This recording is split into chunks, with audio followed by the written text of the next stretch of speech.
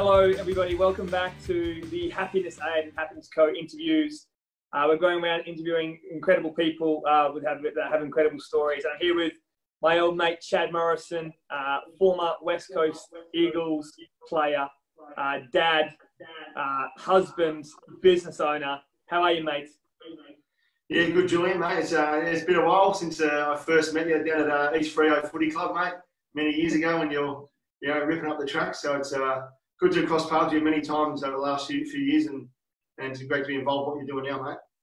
Thank you, mate. Yeah, it seems like a world ago that I was playing footy, and it seems like a world ago when you were down at East Freo as well. Life does happen so very quickly, doesn't it? Oh, totally, yeah. Like back then, that was nearly over 10 years ago now when the last time I was at East Freo. So a lot of things have changed since then. You know, I've become a dad, I've got my own business and doing other things. And, you know, obviously just got grown my love back into footy again by getting back into footy in the last few years as well. So it does its whirlwind of changes. And as long as you're enjoying what you're doing, that's the main thing. Yeah, so true, mate. And I love that comment about you getting more back involved in footy, because I'm sure that we're going to discuss that over this interview today about your footy career and your life in football and your hardships in footy.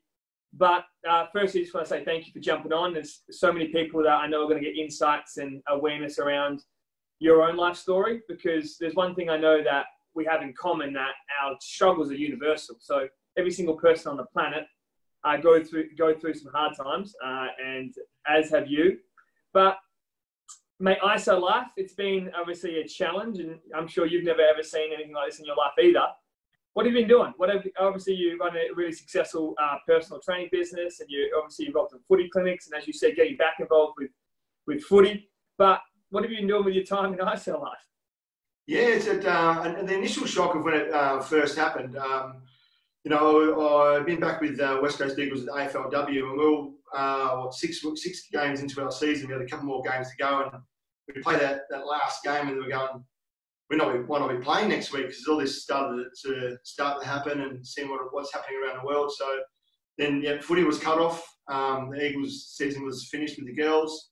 Plus, I run footy academies with WAFA, with Ryan Turnbull, and another one myself. That just completely stopped. And then obviously with my personal training business, that stopped as well. So, but it was an initial shock. I work from home in terms of my own business with my personal training Pilates. So I was able to adapt and keep that going with like one-on-one clients and stuff like that. So just to keep my head above water, that was okay to keep me sane. But in terms of life around everything else, because I worked from home for the last 10 years, I wasn't in my wife's space anymore. I wasn't all this kind of stuff. So we got to have a really good relationship, me and my wife. So in terms of that kind of stuff, that didn't change. It's just my workload just decreased a fair bit. But then now over the last sort of month or so, last few weeks, when the numbers increased for, you know, training outside and stuff like that, I've been able to, you know, get my footy stuff up and going and, you know, get back to sort of normality. And just with the kids probably going back to school, that's probably been a blessing for the homeschooling parents out there. It can be quite challenging, but it's fairly normal now for us, and we're just glad we live in the place we live in Perth, which is probably the best isolated place in the world. So true, mate. So true. And mate, I remember when I was growing up, I would watch you on the TV playing for West Coast, and obviously then for Collingwood. And I guess one of the big questions that I wanted to ask you firstly is, you know, talking about your career as a professional football player, and your journey through that, you know, the good times and the challenges that have come, because there's always two sides, right? There's the best times of our life and the ones that cause us the most amount of pain. But obviously, what was the best, you know, career highlight? You know, being an AFL, you know, football player is of so many people's dream, including mine when I was growing up, and to be able to live that dream and be part of, you know, the West Coast Eagles and playing for Collingwood. What was your best kind of career moment as an AFL footy player? Yeah, probably like when you're playing, it's just amazing. Like you just said, then you aspire to dream to play AFL footy. Then when the reality does happen, I remember first being drafted, I was a young Victorian, and I got drafted at the age of 16, and And the last thing I think, oh no, I've got to go to WA. I was frightened, I was scared, but it was a highlight. But the same way I was going, oh no, my whole life is going to change. So that the change of then staying and finishing Year 12 and moving over, that was awesome. But the highlight when you're playing is probably the camaraderie of your teammates. You know, your milestones when you play your first game. You know, winning big finals. You know, I unfortunately didn't play any grand finals. My timing was out. I joined the club at 95. They just finished the 92, 94 era, and then I left to go to Collingwood in 2005. So that's when Eagles played the next two grand finals. So I missed out on both ends, but you know, I was hopefully a big part of, you know, setting them back up to win those flags anyway. But like I said, the biggest highlights were just playing in big finals, winning finals, but being a part of a great club like West Coast and Collingwood. You know, they sort of put things in place in the right organisation that make you a better man. So I think you're connected to the football club, but if you walk into the club by getting drafted, hopefully you come out the other end of it a better person for the rest of your life. And that's what I think. That's a club's main aim. Yeah, incredible, mate. You know, obviously playing with so many different players across both teams. Who would you say your favourite teammate was at the time at the Eagles, and who was the best player you played with across your time in the AFL? Because you played with some absolute crackers. Yeah. Oh, like teammates, you get so like you get 40 odd guys on the list, and that's ever evolving and changing. So probably you know, Brett Heady probably goes down probably my most favourite. You know, like he actually picked me up for my first training session ever, and I was like a young 17-year-old boy, and I probably didn't say boo in the car. He probably asked me about 20 questions, and I didn't even say a word. But it's ironic he became such a close friend, and still now, like we only live like 300 metres down the road from each other now, which is ironic. And you know, we've got that friendship and bond that started from that young time. So, but he's such an upbeat character. He was just a bit of a life of the party of the group as well. Like you've always got people up and going. Him and Dean Kemp were like sort of, you know, they used to feed off each other and really got the group up and going. And then in terms of probably the later years when I was at West Coast, you know, Michael Braun was a really close friend. We grew up in Melbourne together, went to primary school, started footy together, and just ironically we played for West Coast together as well. So he's probably one friend that he was great to play with and probably live the journey with as well. So incredible, mate. And there's so many amazing players that have come through West Coast, and because we're so, you know, we're a two-team town, and obviously the Eagles are going through their next probably moment of success as a team, you know, being at top of the ladder and obviously probably having a chance at hopefully a grand final this year for the footy club. But there were so many great teams and great combinations of players since the Eagles have been in the AFL. Oh yeah, like and that's the thing. Like the West Coast has been such a successful club over their tenure, like of how many, over 30 odd years now, and mate, they reinvent the wheel. They've got great leadership from up top, from Trevor Nisbet at the board. But they got the right recipe for success, and I think that was achieved early in their start. And now they've just, you know, they've continued that. Their culture is about success, and they've got themselves a big chance again the next few years with obviously the list they've got and the talent they've got. So, and there's many other clubs out there, you know, Hawthorn, Geelong, you know, Sydney. They've been such powerhouse clubs over the years, and they've maintained that. And it's so hard for every other club will try to emulate what they're doing, and it's so hard to maintain that success. And clubs that can play continued finals and give themselves the opportunity to win it are the ones who are financially going to be better off as well. You know, as you see what's happening at the moment, and there's all talk about, you know, the hardship of clubs where they're at, and there's only probably about 2 or 3 clubs that can keep their head above water at this time, and West Coast is definitely one of them, and Collingwood's one as well. You know, so yeah. Mate, this is a question I noticed for you. So if you hypothetically got the call up and you could play in the 2018 grand final, or you could play in the 2006 grand final, which team would you choose to play in? Well, I was just retired at 2006, so it'd probably be 2006. They're all the guys my age as well, so they're all the guys that you know, I did the journey with, like probably leading up to those moments. But those 2 grand finals are absolute classic games. We're just probably that 2006 was I was at the game watching as a spectator, and then that was such an amazing experience. But probably sometimes a little bit hollow at times because I could have been there. But then the 2018 one a couple of years ago, like it's the first time I ever felt like a really true supporter, like when I was a kid. Like elation, just celebration. It was riding every bump, every little tap, and it was just it's amazing for the footy club. It was just amazing for all West Coast Eagles supporters to witness that day. It was such a great game.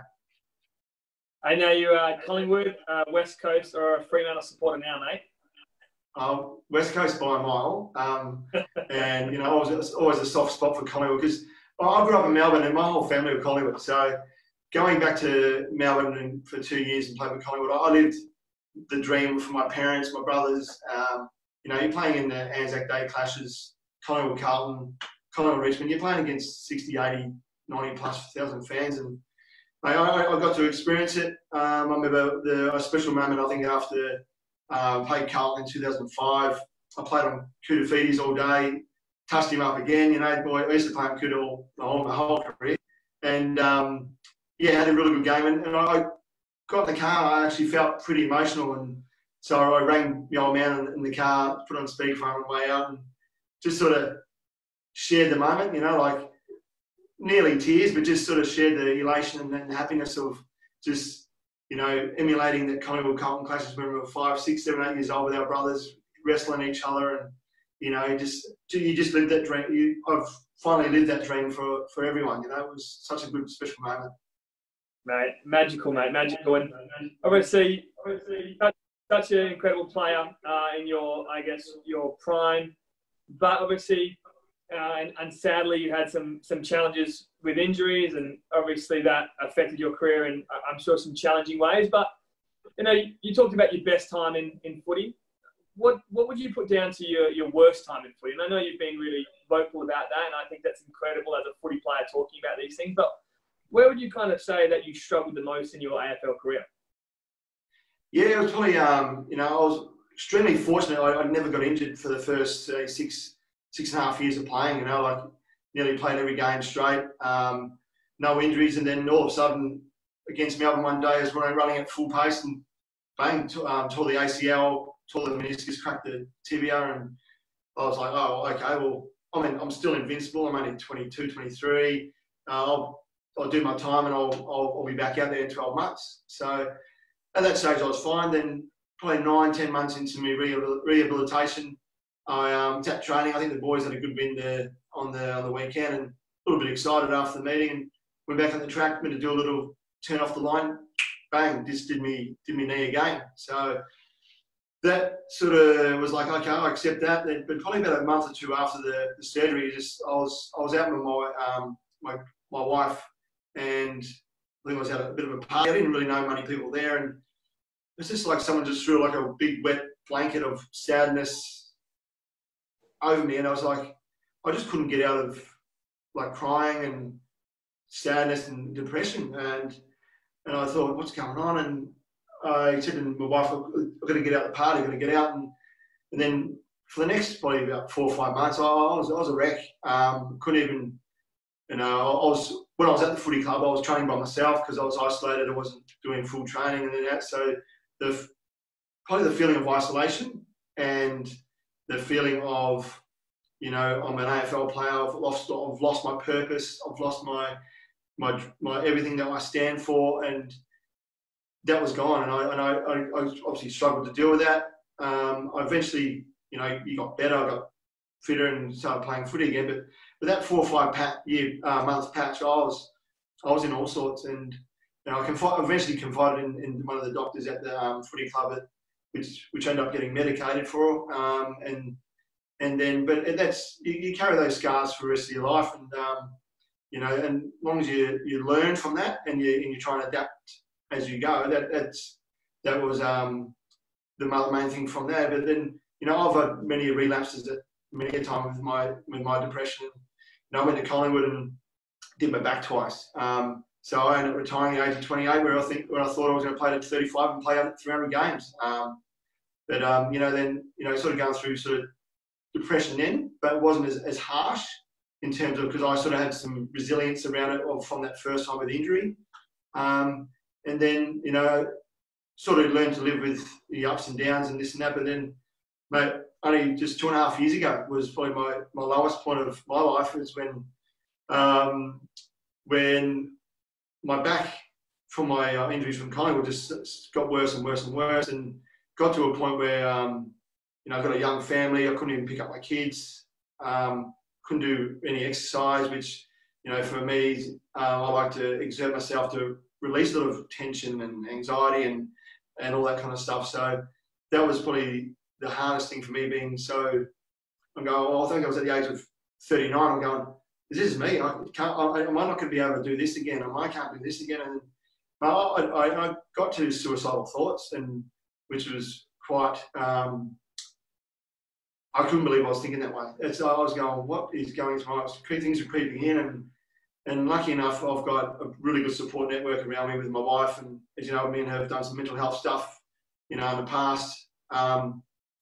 I openly spoke about it instantly, and just probably having that instant release and talk about helped me straight away a little bit, but just then we put the right building blocks in place after that to make sure things are going well. And I think, well, where I am right now, I feel like I'm in probably the best spot of my life, you know, and I'm sure there's going to be ups and downs along the journey in the future, but I feel like every time I've gone through different challenges, I've bounced back and learned about myself a bit more, and as long as I'm putting the right things in place, hopefully I can be at my best and supportive to my family.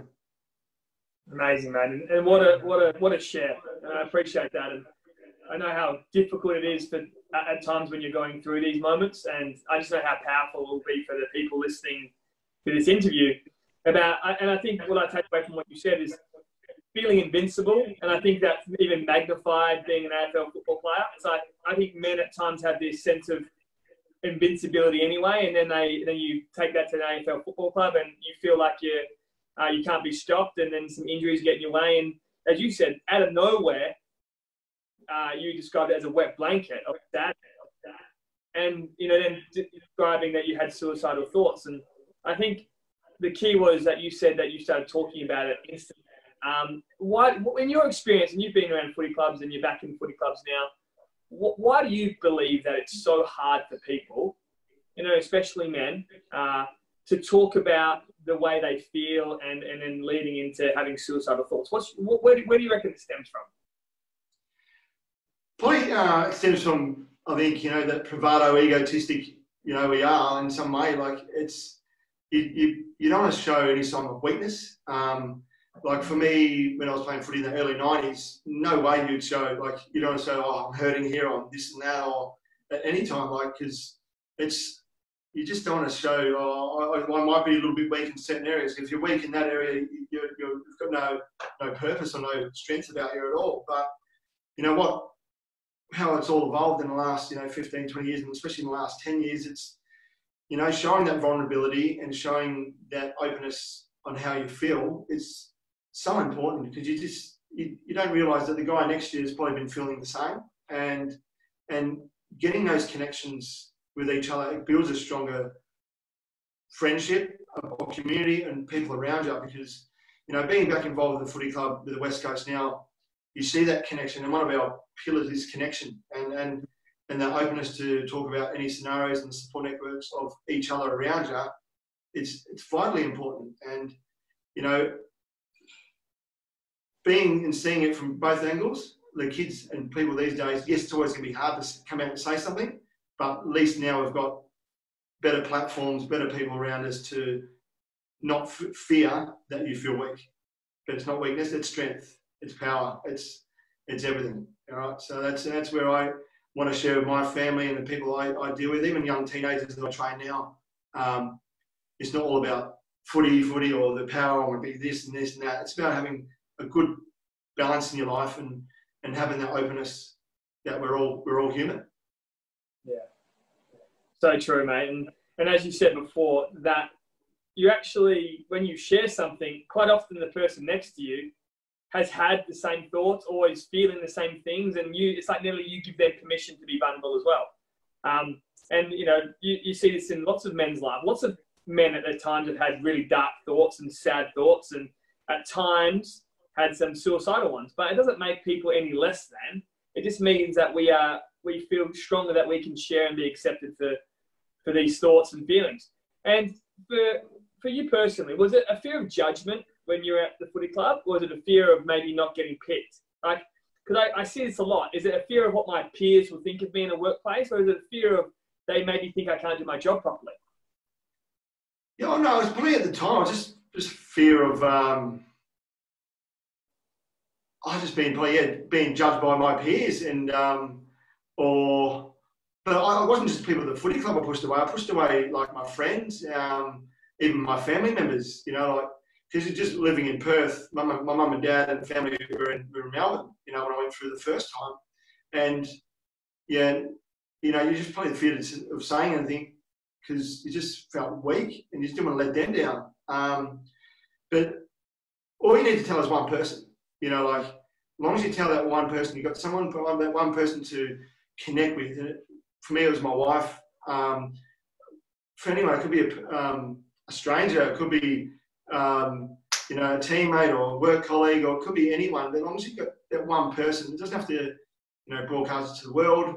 But you know, but as long as you've got that one person to connect with, and you know, and then they are supportive and they listen to you and put their arms around you, and you know, they might not have the solution, but at least you've connected, and then we can work from there. You know, that's really important to have. At least you've got someone who's around you that can support you. It's so true. And I think once you start talking about it, you start providing the infrastructure to start feeling better, don't you? Because if you don't talk about it, like it's nearly impossible to find a solution to it. Yeah, and that instant release you get from talking about it, it's like, oh shit, I've just pulled that piece of skin off, you know, and the next layer of skin, and you know, you see, and you do meet, and you probably see it in yourself, Julian. You meet people and you go, you know, you're there to support them.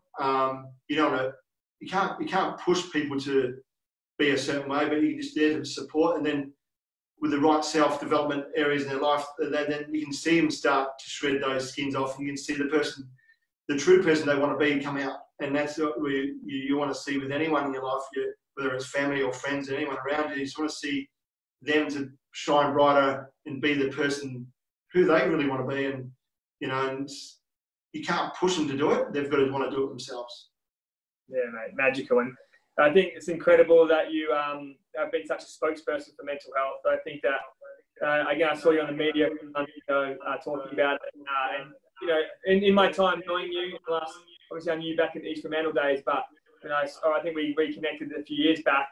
I remember you talking about it then, and it was so profound because it shows that good men out there are trying to make a difference, and I think by speaking about it, you allow the platform for so much change. So a credit to you, mate. Thanks, mate. And you touched on your worst, maybe a few years ago, about 2.5 years ago, maybe your worst time of your life, you know, in terms of how you were feeling. But obviously, there's been some incredible highlights, and you know, football is only a chapter of your life, and you're not a footy player. You're Chad Morrison. You're a man. You're a son. You're a dad. You're a husband. In your personal life, taking away the professional accolades that you've achieved, what would you say your best moment has been to date? It's probably ever evolving and ever changing. You know, when you're going to experience soon, mate, having your first baby in the next couple of weeks. But that family, for me, you know, I've got 2 little girls now. They're 6 and 4, and you know, I've got a beautiful wife. It's just the best moments. Those ever evolving ones when you're with your kids and you're with your wife, and you can sit back and just see the little mini yous or the little characteristics coming out of them, and just see those little things in them. And then you can sit there and actually celebrate it with your wife and just look and go, how good is this? You know, like, you know, I've got many clients, and they're obviously kids are a lot older. You know, a lot of them finished school, they're moved on and whatever they're doing. And they always say, treasure those little moments. And we do. I think me and Nat, we try and stay as present as possible, and realistic, and being present just in the moment with your kids. That's probably the most rewarding thing you can ever be, I think. Because if you get distracted with work or anything, or the footy's going to come back on soon, I'm going to get distracted again. But if you can stay in the moment and present with your family, all those magical moments are there every day.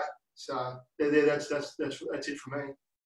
And I think the awesome part about that, Chad, is that these moments are the easiest ones to find because they're quite often priceless and they're quite often right in front of you.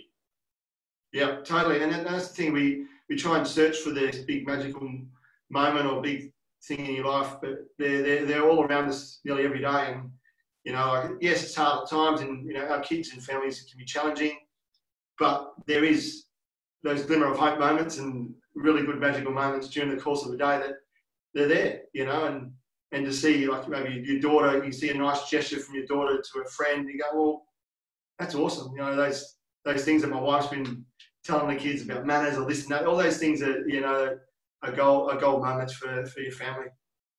So good, mate. So good. And I think advice is always important. Wisdom and sharing wisdom and knowledge and advice allows people to sometimes make less mistakes or fall over a little less along the journey. If you remember who gave it to you, who was it, and what was the best bit of advice that you've ever been given in your life?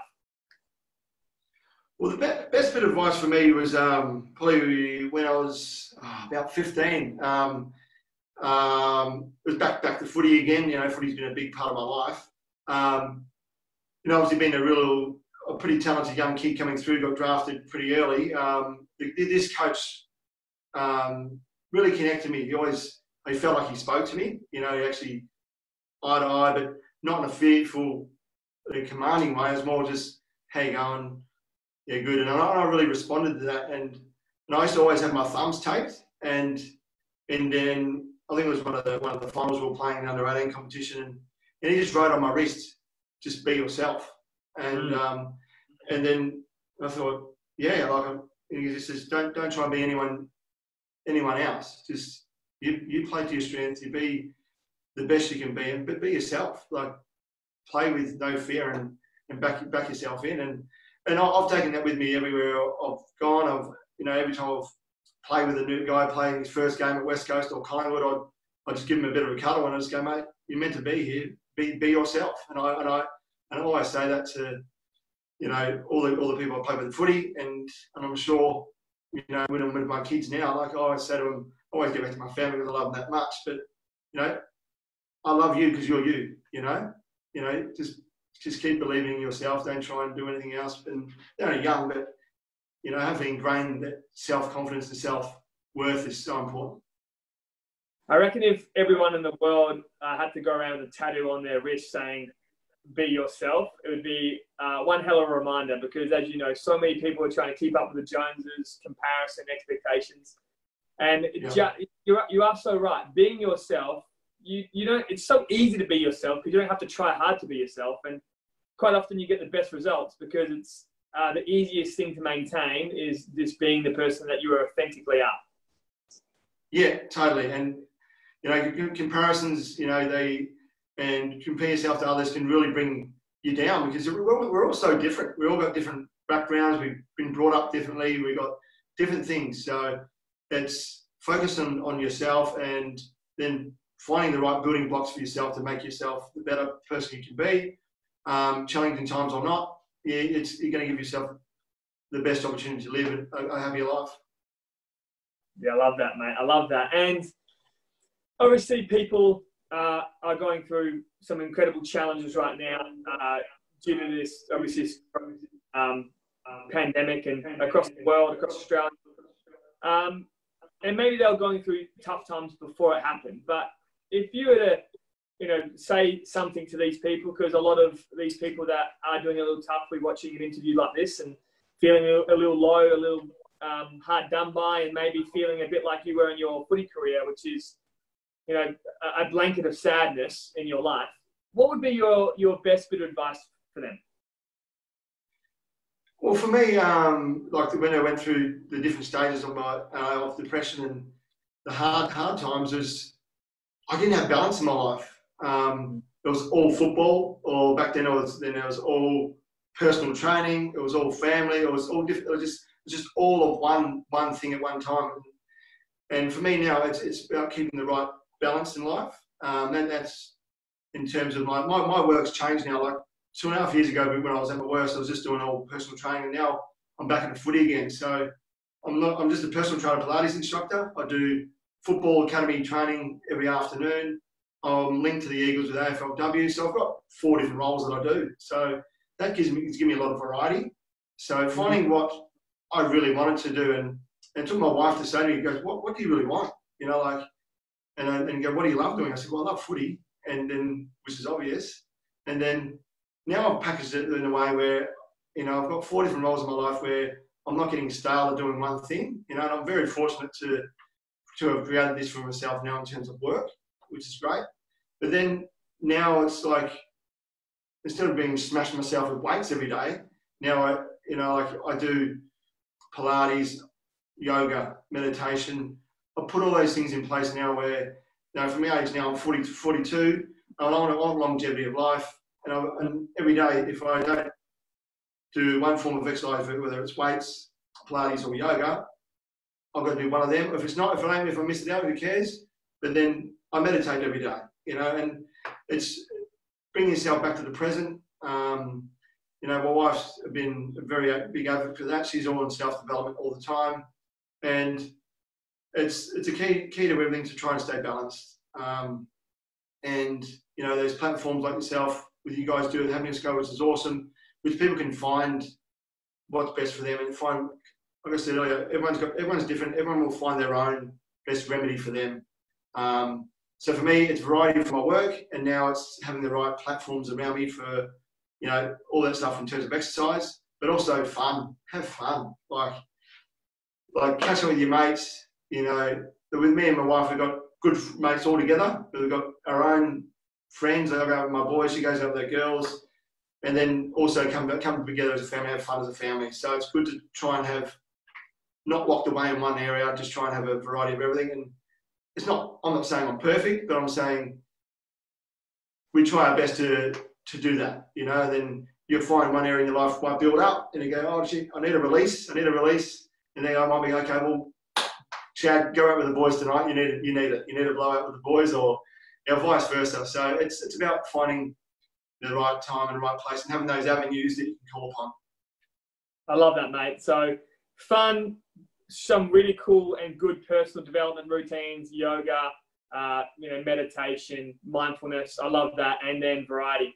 I think they are absolute musts in people's life because they are so important. And you know, people are everyone's guilty of this. Oh, I'm always so busy.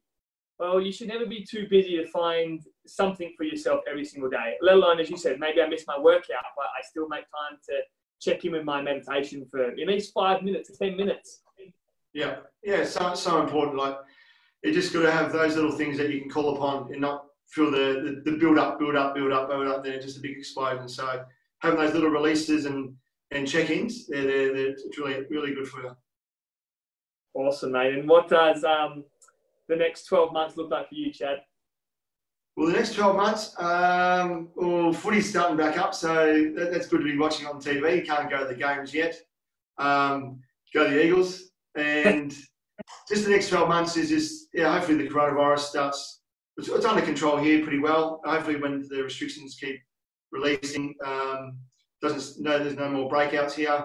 But in terms of that, it's just more staying healthy, spending time with the family, watching some sport, having some fun, and just enjoying it, mate.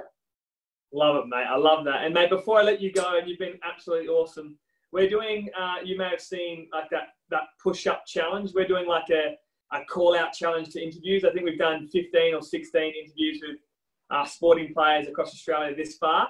If you could call someone out and say, I would like to have an interview or see an interview with you and Happiness Go and Happiness Aid, who would that person be? Jeez, you got me on the spot. Can it be from anywhere or what? Or any sporting code in Australia that we might have access to? Yeah, who would you like to hear from? I know this guy pretty well. I reckon Mitchell Johnson, the cricketer, he's a good man. We did a non-loan campaign with him about 5 years ago, and he's a really good advocate for mental health and, you know, with his career and what he's done. So he'd be a great man because all we've seen from Mitch is the big mo a fiery left-arm bowler, but he's got a great soft side to him, and he's a great guy. I appreciate that, mate. And thank you so much for your time. We appreciate you being part of Happiness Co and Happiness Aid. And for everyone watching, make sure you share this, follow along, and make sure you look after your health and happiness in these challenging times. All right, Julian, and all the best. Being a father, mate. Good, congratulations. Thanks, matey.